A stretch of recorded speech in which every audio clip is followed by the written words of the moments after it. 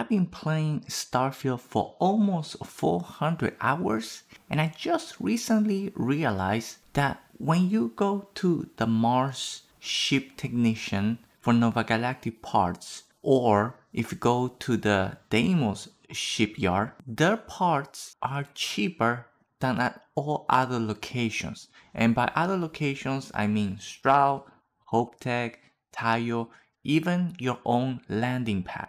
Like for example, let's take a look here. On the left, the weapons from Nova Galactic. On the right, I have the weapons from my own landing pad. And you can tell that there is quite a big difference. Like for example, let's take a look at the Vanguard Starseeker Pulse Laser. 26,953 if you buy at your own landing pad, or if you go to another location, the price is 29,943. That's what, 3,000 difference? And if you're going to max out on weapons, that's gonna add up to quite a lot of credits. So let's take a look at another weapon, the MKE-9A or the Ghost Gun, at Mars or Deimos 31,187. If you go to any other location, the same weapon, 34,652. And it's not just weapon prices.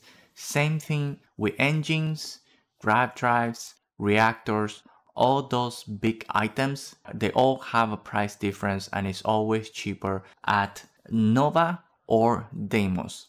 The only disadvantage that Nova and Deimos have is that they do not have all the parts. Unfortunately, the other locations still have more varieties when it comes to parts, engines, weapons. They have a bigger list of items.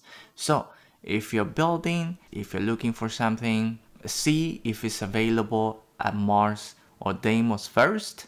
If they don't have it, then go buy it at the other locations. Otherwise, save some money. I thought I'd share. I didn't know this until just recently. I hope this was helpful. Other than that, enjoy the game, have fun. I love you all, and I'll see you in the next video.